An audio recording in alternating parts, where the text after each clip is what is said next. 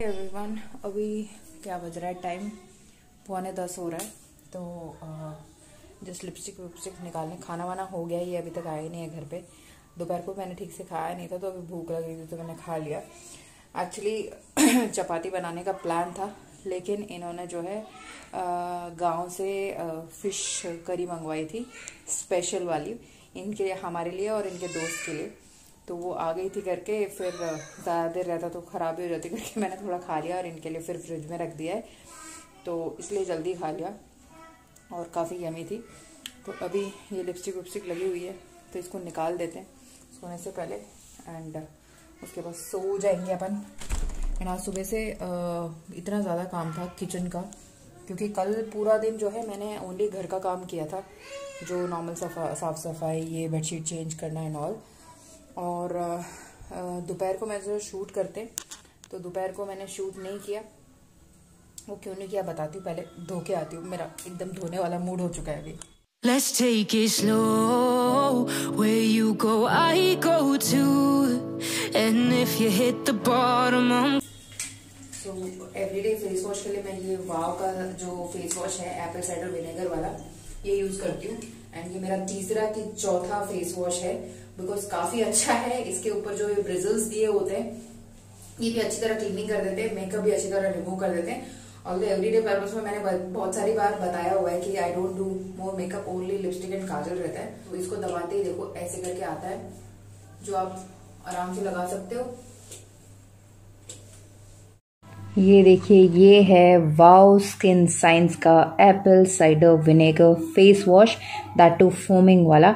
And यहाँ पे आप देख सकते हैं कि कितनी थोड़ी सी क्वांटिटी बची है अभी इसमें, ऑलमोस्ट खत्म होने वाला है। Has no paraben, no sulphate, no silicon, no colour, which is absolutely safe for your skin. And यहाँ पे इसके ऊपर आप इसके जो भी एक्सट्रैक्ट्स इसमें मिक्स हुए हैं वो भी आप देख सकते हैं, जैसे कि एलोवेरा दिख रहा है आपको, vitamin B5, vitamin E, Apple cider vinegar, organic certified Himalayan. And ये जो फेस वॉश है आपको एकदम क्लियर स्किन प्रोवाइड करता है, helps purify pores and control black heads. आपको ब्लैक हेड्स की प्रॉब्लम है तो वो सब भी ठीक हो जाए। कंप्लीटली वेगन है, क्रुएल्टी फ्री है, ग्लूटेन फ्री, फॉर्मुलेटेड इन USA है, मेड इन हिमालयास है, 100% वेगन, जैसे कि मैं पहले भी बता चुकी हूँ, एंड डर्मेटोलॉजिकली टेस्टेड है। एंड इसको यूज कैसे करना है वो तो आपको साथ में देख के पता ही लग रहा होगा। इसके ऊपर ये कैप दी है जो इसके ब्रिसल्स को एकदम नीट एंड क्लीन रखता है। एंड ये एकदम सिलिकॉन के ब्रिसल्स है जो आपको अच्छा मसाज भी प्रोवाइड करते हैं। उसके अलावा it will give you a scrubbing thing, तो आपको अलग से स्क्रबर भी यूज करने की जरूरत नहीं है। एंड बस एक बार ऐसे पंप देने फोमिंग फेस वॉश इस तरह से निकल के आ जाए। लिंक मैंने डिस्क्रिप्शन बॉक्स में प्रोवाइड कर दिया, आप जरूर चेकआउट कीजिएगा। एंड फेस वॉशेस में नंबर 1 फेस वॉश है, तो इसको एक बार जरूर ट्राई कीजिएगा। फेस क्लीन हो चुका है, going down with you, let's take it। एक अच्छा फेस वॉश, उसके बाद सीरम एंड अ मॉइस्चराइजर। तो आपकी स्किन जो है, बेशक दाग धब्बे आते रहते हैं और इनकी वजह से भी जाते भी रहते हैं, लेकिन आपकी जो स्किन है ना वो हमेशा हेल्दी रहेगी। सो ये रहा वो सीरम जो मैं आपसे पहले भी शेयर कर चुकी हूँ। कॉइन साइज का लेना है एंड टैप करना है। एंड अभी आई विल अप्लाई मॉइस्चराइजर। सो ये रहा वाव का विटामिन C मॉइस्चराइजर। पैकेजिंग इतनी बढ़िया है। एंड इसके ऊपर ना ऐसे पंप दिया होता है, आपको डब्बा खोलने की ज़रूरत नहीं है, बस आप यूँ प्रेस करोगे तो ऊपर आ जाएगा क्रीम, ये देखो। एंड उसके बाद ऊपर से ऐसे निकाल लो एंड अप्लाई कर लो, काफ़ी है। तो ये देखिए, ये है वाव स्किन साइंस का vitamin C face cream. Hyaluronic acid जो इंग्रेडिएंट है वो हर डर्मैट प्रेफर करते हैं, उनका फेवरेट हो। तो हाइलुरोनिक एसिड जो इंग्रेडिएंट है ना, आपको ये सारी चीज़ें प्रोवाइड, यहाँ पे आप देख सकते हैं, it has no paraben, silicon, colour, fragrance, any mineral oils, जो कि आपकी स्किन के लिए एकदम सेफ है। और मैं कहीं पे भी आप निकाल के रखेंगे and when you use it people will get surprise, wow what a packaging, and कितना इजीली यूज़ करने का प्रोसीजर है। आपको ढक्कन खोल के ऐसे निकालने की ज़रूरत नहीं है, you just need to give up. And ऊपर क्रीम आ जाएगी, ये देख रहे हैं ऐसे। मैंने अभी थोड़ी सी निकाली है, क्योंकि इतनी बेहतरीन क्रीम को बिल्कुल हमें वेस्ट नहीं करना है, बस अपनी स्किन पे लगाना है। तो ऐसे बस आपको डॉटेड डॉटेड लगा के इसको अपवर्ड मोशन में अपने स्किन पे मसाज कर लेना है। एंड देख रहे हैं क्या ब्राइटनेस दिख रही है यहाँ पे। इसका भी लिंक जो है मैंने डिस्क्रिप्शन बॉक्स में दे दिया है, don't forget to check it out. तो अभी देखो स्किन कितनी फ्रेश एंड मतलब एकदम ब्रीथेबल वाली स्किन लग रही है। तो लिंक्स मैंने डिस्क्रिप्शन बॉक्स में दे दिए हैं, जरूर चेकआउट कीजिएगा। Let's continue with the vlog and don't forget to check out the links. Who cares where we gotta be? You know you'll have a good time wherever you're with me. Let's take it. Morning just उठी हूँ, अभी 8 बज रहे हैं। 8 नहीं बजे हैं actually, it's 7:45। चाय रख दिया मैंने एंड आलू निकाल के रखे हैं कि आलू फ्राई बना देंगे। साथ में क्या बनाएंगे सोचना पड़ेगा। तो चाय तो रखती है एंड बाहर का क्लाइमेट काफ़ी अच्छा हो रहा है, ठंडा ठंडा सा हो रहा है, अच्छा लग रहा है। एंड इतने सारे कपड़े हैं जो मुझे निकाल के फोल्ड करने हैं।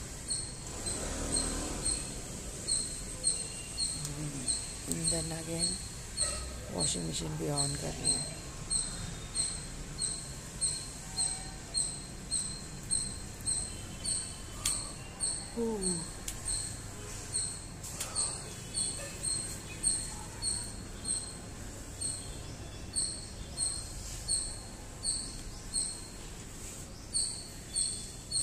रास्ता कपड़ों की वजह से ब्लॉक हो गया, दिख नहीं रहा था कि कपड़े ज़्यादा थे ना, इसलिए मैंने ग्रिल पे डाले थे।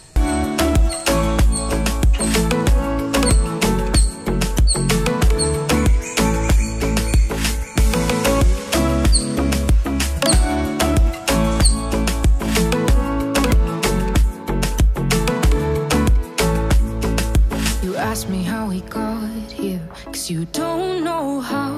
You say we're taking on water, yeah, we're sinking now. You're looking all concerned, like we're gonna drown, but we both know how to swim, no worries as we'll find out.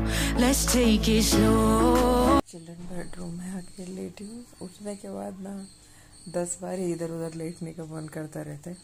पहले तो hall में late जाती थी, लेकिन अभी सोफे नहीं है। तो हाँ, कल मैंने कुछ बता रही थी ना वॉशरूम में जाने से पहले, तो यही था क्योंकि पूरे दिन मैंने वीडियो शूट नहीं किया था। दोपहर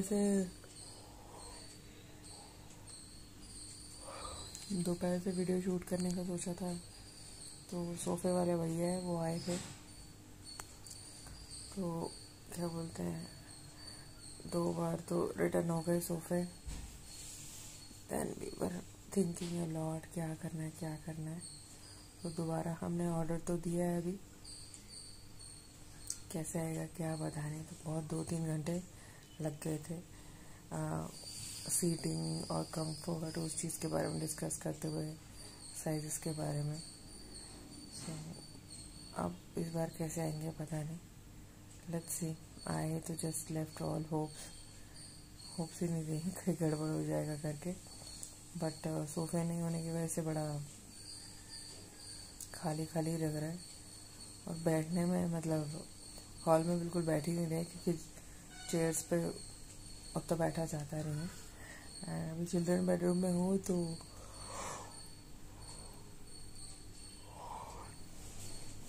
इतनी यॉर्निंग्स आ रही है ना। यहाँ पे दीवार पे जो हाउस का लगा हुआ वो, और नीचे जो हार्ट का बना हुआ है ना, उसमें आदित्य ने पूरी फैमिली फोटो बना के रखी है। करीबन 1 साल से ऊपर हो गया होगा उसने ऐसी दीवार पे चिपकाया, बट मैंने निकाला नहीं। तो चलो उसने मेहनत से बनाया है बड़े प्यार से, तो ऐसे ही रख दिया।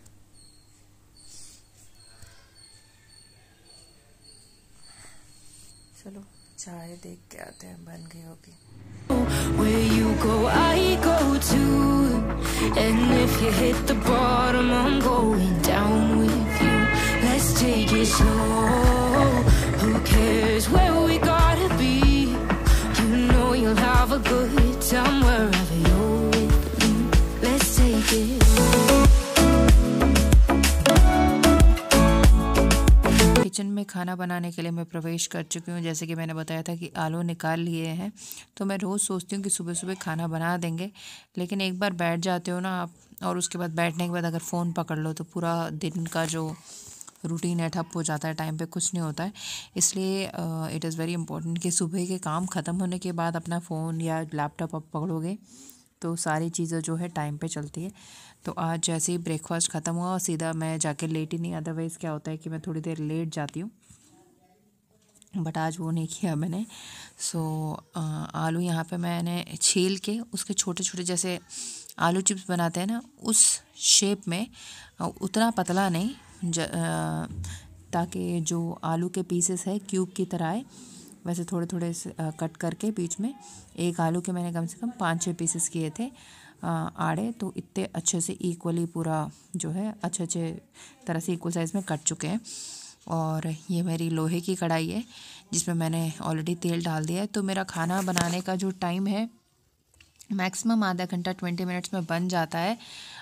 तो मैं पहले गैस ऑन कर देती हूँ, तेल चढ़ा देती हूँ, एंड उसके बाद इन कटर्स की मदद से जब सब्जियां काट देती हूँ तो बहुत जल्दी कट जाता है। बाकियों की तरह आई डोंट लाइक पहले बैठ के आधा घंटा काटो फिर उसको रखो फिर चढ़ाओ, ऐसे नहीं करती हूँ मैं। ये रिपीटेडली इसलिए बोलती हूँ क्योंकि हर दिन कोई ना कोई नए लोग ऐड होते हैं। तो अगर आप किचन का टाइम जल्दी सिमटा देते हो, मतलब किचन का जो भी काम है जल्दी सिमेट देते हो, तो आपको जो है आपके बाकी चीज़ों के लिए काफ़ी टाइम मिल जाता है और आप अपनी हॉबीज़ को भी एक्सप्लोर कर सकते हो। तो यहाँ पे आलू फ्राई बहुत लोगों का एकदम चिपचिप हो जाता है, अलग अलग नहीं आते हैं पीसेस। वो इसलिए क्योंकि वो लोग नमक मिर्ची हल्दी बाद में ऐड करते हैं, लेकिन जैसे ही आप आलू फ्राई करना चाहते हैं आलू डालते ही आप जो है नमक मिर्ची हल्दी डाल देंगे स्टार्टिंग में ही, और उसको सिम में कुछ 10-15 मिनट पकने देंगे तो बिल्कुल चिपकेगा नहीं। जैसे अभी आपको दिख रहा है ना यहाँ आलू फ्राई, एकदम वैसे अलग अलग पीसेस में बहुत टेस्टी बनता है। तो ट्राई कर लेना, आप ज़रूर ट्राई करना। और यहाँ पे मैं चावल भी धो रही हूँ, चावल भी रख दूँगी। उसके अलावा I am thinking to prepare one dal, and dal everyday होती है हमारे घर में। तो डाइट में अगर आप दाल पक्का ऐड करोगी 1 कटोरी, बहुत लोग को किसी की मतलब ज़्यादातर लोगों को क्या होता है दाल पसंद नहीं होती है, सब्जियां ज़्यादा पसंद होती है। इट्स नॉट अबाउट पसंद, बट अगर आप अपने वेट लॉस जर्नी में हो तो 1 कटोरी दाल पक्का होनी चाहिए, 1 कटोरी कोई सब्ज़ी पक्का होनी चाहिए। अगर फ्राई है तो 2 स्पून काफ़ी है। तो यहाँ पे मैंने कुकर में दाल भी डाल दी है और सारे इंग्रेडिएंट्स उसमें ऐड करके यहाँ पे विजिल भी मैंने लगा दी है। तो पूरा मेरा आलू फ्राई भी बन चुका है, मतलब मेरा नहीं, आलू का आलू फ्राई बन चुका है, और राइस भी मैं रख चुकी हूँ। एंड साथ में अभी मैं बना रही हूँ क्या बोलते हैं ब्रेकफास्ट। तो इनका तो आज फास्ट है, तो मुझे इन्होंने पहले नहीं बताया था। तो जैसे ही मैं ब्रेकफास्ट बनाने जा रही थी किचन में घुसी तब इन्होंने बोला, क्योंकि याद नहीं रहता ना आजकल, तो कुछ मेरे को जनरली डेट कुछ याद ही नहीं रहते। तो वो याद रहेगा तो क्या किस दिन है वो तो याद रहेगा, तो वो भूल जाते हो, सब कुछ ऐसा हो जाता है। तो यहाँ पे मैंने डायरेक्टली फ्रेंच टोस्ट जैसा है वैसा बना दी, क्योंकि ब्रेड के पीसेस ओनली 2 ही है, तो ऐसे डायरेक्टली बनाने में भी काफ़ी टेस्टी लगता है एंड बच्चों को भी पसंद है। अगर ये खा रहे होते ब्रेकफास्ट तो मैंने सोचा था कि जो सूजी के डोसे होते हैं ना, सूजी उसके डोसे बना के चटनी बना के करूँगी करके, बट जब ये खाते मतलब इनका कुछ प्लान नहीं होता है घर में, तो हर किसी घर में जब हस्बैंड्स नहीं खाते ना तो किसी ना किसी एडजस्टमेंट में, चाहे लंच हो डिनर हो या ब्रेकफास्ट हो, सब ऐसे एडजस्टमेंट में निकल जाता है।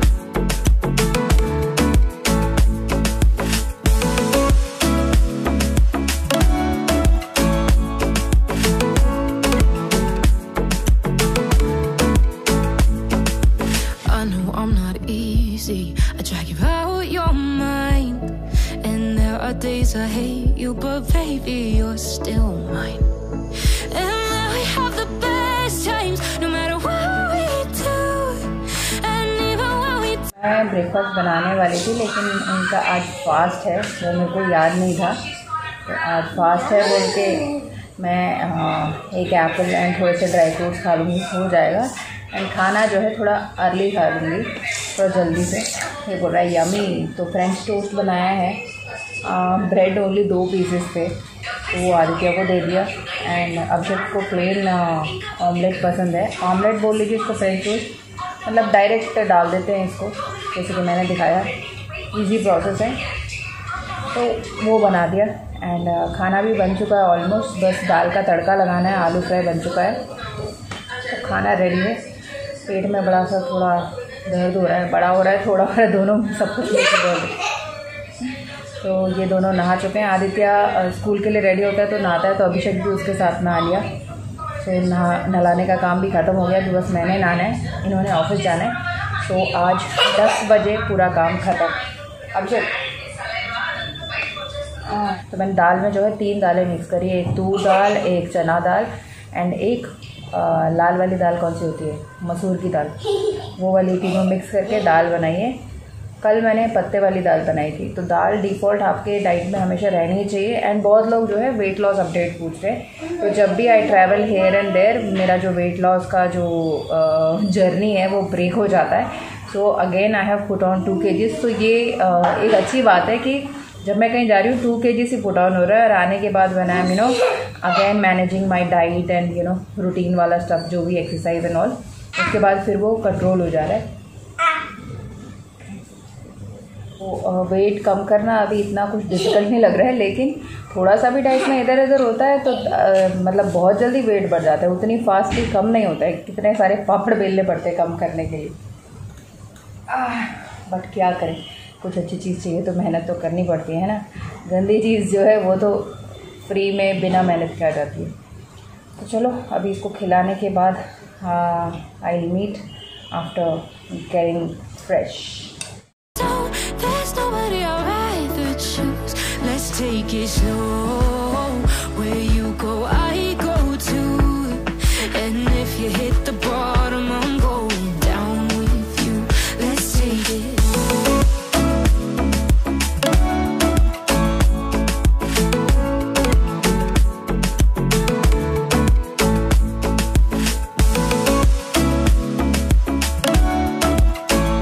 बाइक ले जाना सोच रहे थे ये ऑफिस के लिए, लेकिन बाइक इतने दिन से यूज़ नहीं करी तो स्टार्ट नहीं हो रही है। अभी कार किसके लिए आएंगे मुझे पता है।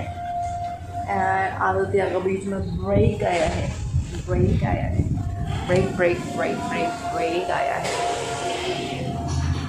एंड ये जो दरवाज़ा है खुला रह गया था, तो कबूतर 2 कबूतर उसके अंदर चले गए नेट बांधने के बावजूद, वहाँ पे पड़े हुए हैं। हाँ पिजन पिजन अभी है कि नहीं देखें ज़रा।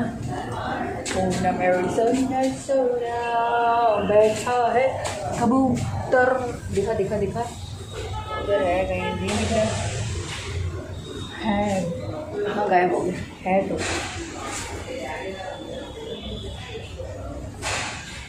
दो कबूतर बैठे हैं, गर्म मचा रहे हैं फिर से यहाँ पे, और उनको बाहर कैसा भाई जाए समझ में नहीं आ रहा। गेट खोल के रख रही हूँ तो बाकी कबूतर भी आ रहे हैं, बंद कर रही तो वो नहीं जाता, क्या करें। एंड बाइक स्टार्ट नहीं हुए, मुझे साउंड आ रहा, अभी आएंगे ऊपर कीज़ के लिए। कि तो अंधेरा लग रहा है, देखो आ गया। अभी तो उसको भेज दिया इन्होंने। हाँ हाँ हाँ हाँ देन बोला था हमने, बोला था। चलो ये छोटू लेके जा रहा है। मर बाइक की सही, बाइक ताला ले, बाइक की ताले दा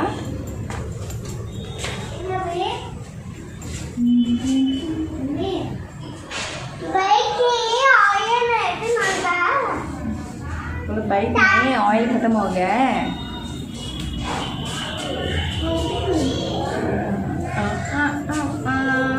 ये मेरा लंबा वाला ट्राइपॉड है, इसमें वाइड एंगल टाइप में शूट हो रहा है। यस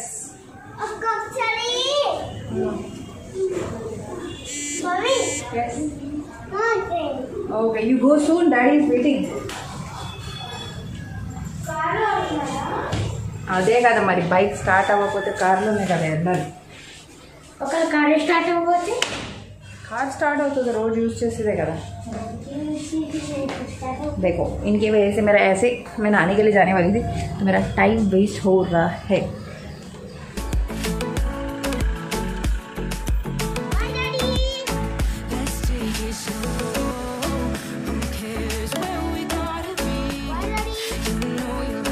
इनको भी बाय बाय एंड आज के वीडियो में आपको भी बाय बाय। आशा करती हूँ कि अच्छा लगा होगा, तो ज़रूर अपना अंगूठा चिपका देना, शेयर कर देना एंड घंटी बजा के सब्सक्राइब कर देना। सी you in my next video. Till then take care, bye bye.